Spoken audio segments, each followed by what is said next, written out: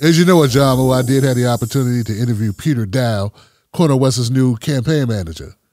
And I saw that you put out a tweet, and I was wondering if it was in regards to Peter Dow becoming that new campaign manager. You said, today's radicals were yesterday's liberals. Have some humility, folks. Critical analysis is good.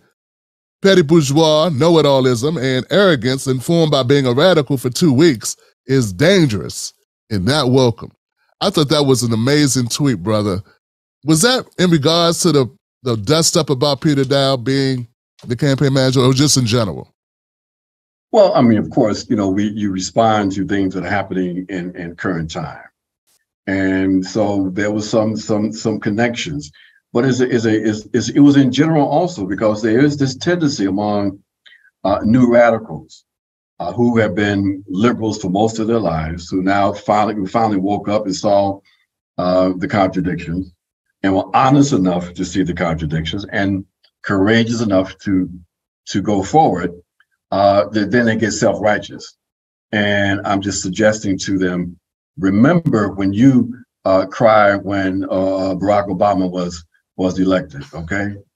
All right. Have some humility. It's a process. Most radicals were in fact liberals. And I've always argued, Tim, that it was the honest liberals who ended up going to the next level, the next stage, because they were able to transcend their class positions, their class privileges.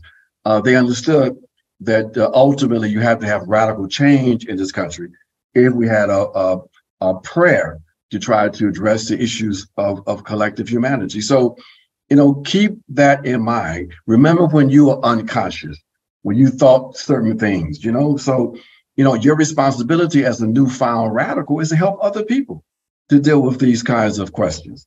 Not to look down your nose, but, we have in this culture this tendency toward elitism. And it's a constant struggle we have to engage in. And again, we don't even confront the elitists in antagonistic way. We struggle with people.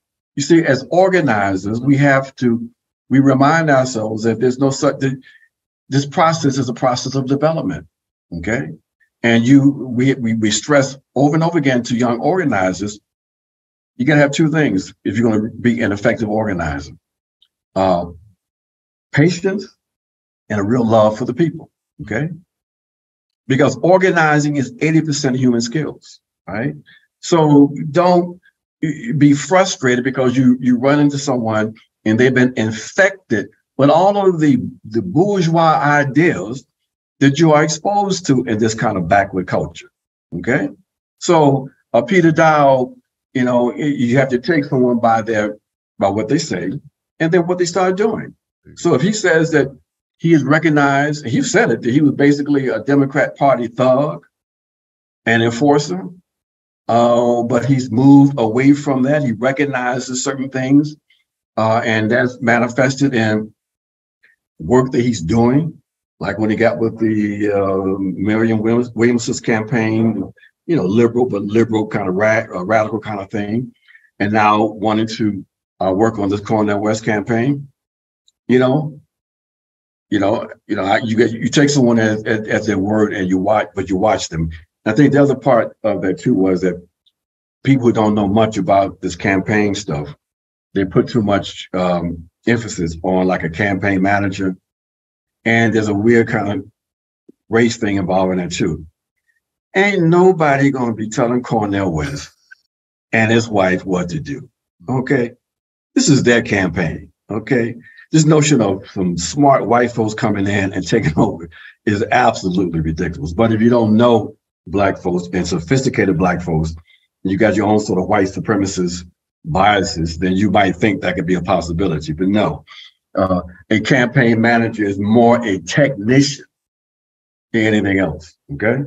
So that was part of it. So I had two sort of audiences in those comments. Hey family. Enjoyed this snippet with Ajamu Baraka? I know, right? Check this. There's so much more Tim Black and Ajamu dived into. From the intricacies of Dr. Cornel West's campaign to the heated debate over Trump's prosecutions and Biden's polling nosedive. Plus, We delve deep into the ongoing debate between progressives and liberals over class and race. Trust me, you won't want to miss out on this enlightening conversation. Click the link to watch the full episode now. It's a new day.